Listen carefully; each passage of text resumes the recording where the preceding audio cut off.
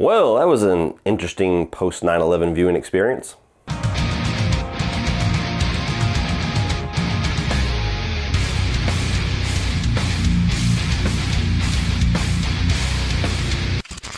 So Rambo 3 tells the story of Rambo having to go into Afghanistan, take out Soviet Russians to save his old commander, Troutman. What's up, people? Continuing on in the Rambo series leading up to Last Blood, which is getting so close, and I am so excited. As the previous two reviews, if you have not seen those already, why haven't you seen them? But other than that, Sean Chandler from Sean Chandler Talks About is doing this review series with me. His link will be down below to his review. Much like I said in the Rambo First Blood Part 2 review, Sean grew up with these movies much more than I did. I was always a fan of First Blood, but 2 and this one, Rambo 3, were the ones in the middle that I kind of never had much experience with. I saw them both once over 10 years ago. This is my second viewing experience for Rambo 3 before doing this review, so he's gonna have more the nostalgia side of things as far as his thoughts and his review. Mine is gonna be much more of kind of a fresh viewing experience from a movie watcher in 2019. So a little bit of different back and forth there, but definitely check out Sean Chandler Talks About down below. Check out his review, like, subscribe, tell him that Cody sent you over there, and enjoy both of those perspectives. Now, with all that being said, Rambo 3 at one point was the most expensive, the biggest movie ever made, which was very quickly taken over by Back to the Future Part 2. So big sequel, continuing on with the 80s macho kind of action hero, action-centric type style film that this is. And a lot of my thoughts with Rambo First Blood Part 2 are going to carry over into this one. But starting off with the positives, I will say as far as action sequences, this is possibly the biggest action movie in this entire franchise. We'll see how Last Blood does. Rambo is certainly the goriest, but I think this one has the most and the biggest action set pieces. And for all intents and purposes, the movie almost feels like at least the last half of it is set piece after set piece after set piece after set piece. And it just keeps going, and it keeps getting bigger, it keeps getting grander, it keeps getting a little bit more epic, and it's entertaining as hell. If you just like classic 80s macho action, this movie has it in spades. You've got Rambo doing his thing, sneaking into a place and setting traps and taking people out silently. You got this whole deal where Rambo is getting swarmed upon and he's being chased on a horse, he's getting swarmed upon with all of these helicopters launching missiles everywhere. You've got Rambo and Troutman in a cave taking people out silently. The bow and arrow with the explosive arrows comes back.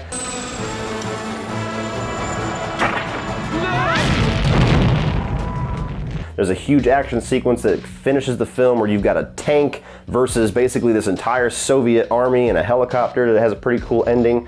There's a lot of action in this film, so if you're one of the people that likes your Rambo movies to be more action-centric, this one might be the one for you.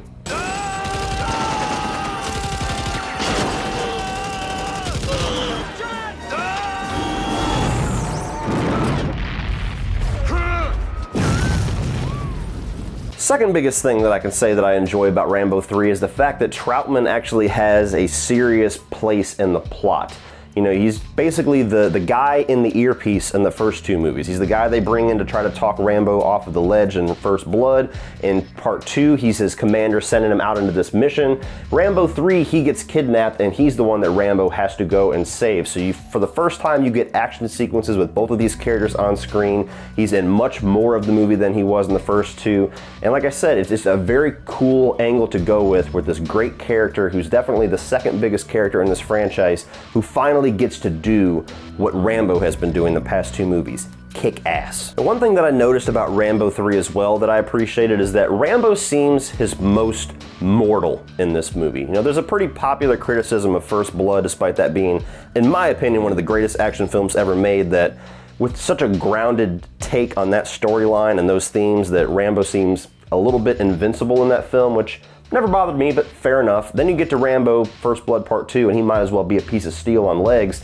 You get to Rambo 3 and there's quite a few sequences where he takes damage. He has shrapnel that goes inside of his rib cage, or inside of his abdomen and out the back, where he has to blow it up with gunpowder to seal the wound. He gets shot in the leg later on. You really feel like Rambo could die in this movie. He doesn't feel like the impenetrable force that he was in the first two films, and I kind of like that aspect. You still feel like he's gonna win, you still feel like he's the badass, he's the one-man army against this entire Soviet force, but he's a little bit more mortal and slightly more believable despite it being so larger than life.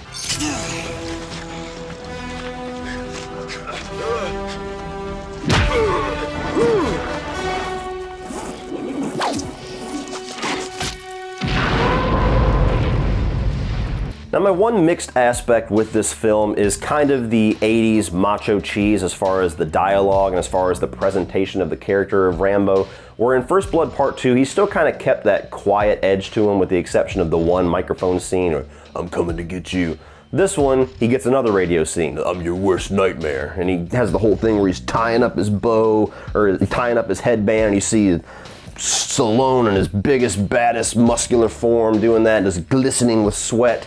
You have the whole thing where, like, he has a little bit more humor in this one. He's got much more one-liners. When you got this whole Soviet army against just him and Troutman, Troutman looks at him, "What are we gonna do, Johnny?" And he goes, "Fuck 'em."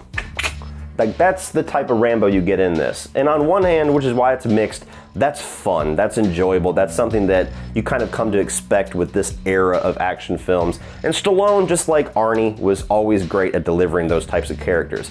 Where the negative side of it, which brings it into the mixed area, is that, like I said in First Blood Part 2, I don't really necessarily love the macho 80s action hero style Rambo as much as I do the grounded Vietnam PTSD character that he started out to be, which is, in my opinion, much more interesting, much more relatable, and a character that I'm a little bit more fascinated with versus just badass Stallone with a headband. Now moving on to the negatives, and the main one that stood out to me is the desert setting. Now I understand you kind of have to change it up a bit. The first one had an urban setting, second one was set in the jungle, and this one they wanted to switch it up. They wanted to go mostly desert, sand, everything like that. The problem with it is it just makes the movie feel so dead and mute. Like, there's not any color whatsoever except tan. It's sand everywhere. There's not a whole lot of cool shit to look at. There's not like a really cool environment that Rambo can kind of use to his hunter advantage like in the first two movies. So while I can appreciate going for a different angle and trying to change up the setting a bit,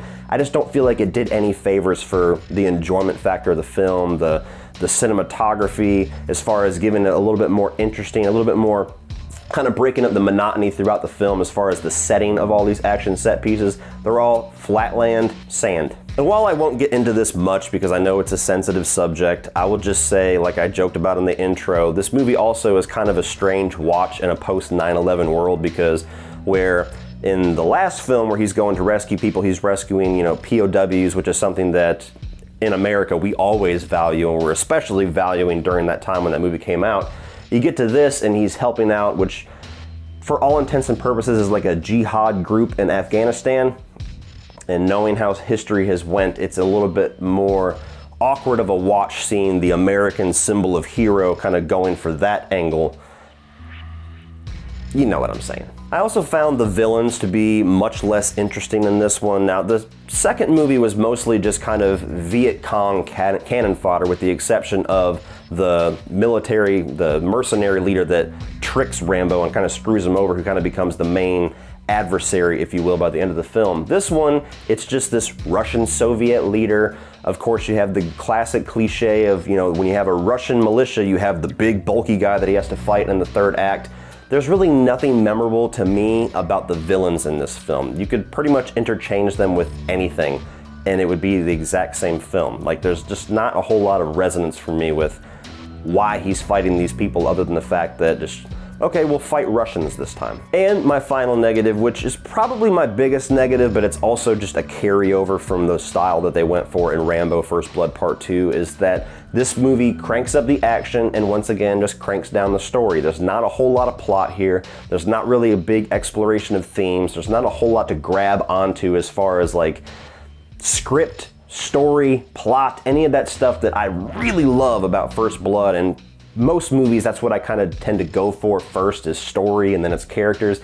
This one is just slam bang action, which there's nothing wrong with that. Action movies kick ass, and Rambo 2 and 3 are definitely some of the more popular ones from this era, but it's still just, I don't know, I have such a love for First Blood that 2 and 3 just don't quite land for me with what I want from a Rambo film. So I don't know if Last Blood will rectify that. Rambo certainly kind of falls in that camp, but it's also just splatterfest gore, so that one kind of has its own charm in itself for that one. But cranking down the plot once again and kind of recycling the plot from the last one too. Just Rambo has to go into this place and rescue people, only now it's Troutman and, you know, the people from Afghanistan. It's wash, rinse, repeat at this point. So overall, guys, I enjoy Rambo 3. I think that it's cool. It's definitely, like I said, one of the more action-heavy sequels in this franchise, so if that's your thing, this is probably one of your favorites as well. I like the fact that it kind of has a little bit more fun with the Rambo character, but at the same time it takes away from what I love about the character, so it's just one of those movies where I'm very mixed with how I feel about it. It's entertaining if I just want slam bang action, if I want just big action set pieces, if I want that 80s macho sense, I can go to Rambo 2 or Rambo 3 and have a great time with it. But like I've said numerous times, I just tend to identify the most and tend to hold closest and hold dearest First Blood, and this is just another sequel that gets very far away from what that movie brought. So if you're a fan of 80s action, if you're a fan of Stallone, or if you love the direction they took in Rambo First Blood Part 2, Rambo 3 just takes it up one more notch. So stay tuned and check this thing out online, stream it. What do you guys think of Rambo 3? Is this your favorite of the franchise, your least favorite of the franchise? Do you agree with anything I've said, disagree with all of it? Do you like the desert setting? Do you identify a lot with the plot of this one and kind of teaming up with the jihads and the whole Soviet Russian soldiers that are running around Afghanistan? Or are you like me and you just prefer that grounded take of First Blood and a little bit more of a character study versus the 80s macho sense? What are your thoughts on Rambo 3? Let me know down below and we will talk about it. Please like and share this video, hit that subscribe button, check the video description below also for Sean Chandler Talks About's review. Go over to his channel, tell him that I sent you there, hit the like button on his video, share that for him as well, and hit that subscribe button if you're not already a subscriber to his channel. Please do all that, and check down below as well for my links for Facebook, Instagram, Twitter, and my Patreon page, which is a great way to give back to this channel, help this channel grow, and get cool exclusive content for your eyes only if you decide to become a patron. Also below that, my Spreadshirt store. So if you like Cody Leach merchandise, if you want to do any of the designs that I have that's been designed by the great Woody Bowen, I've got t-shirts, mugs, bags, stickers, all kinds of cool shit down there. Check that out. And if you want to check out some more of my videos, like all of my previous reviews in the Rambo series, you can check those out by clicking right over here.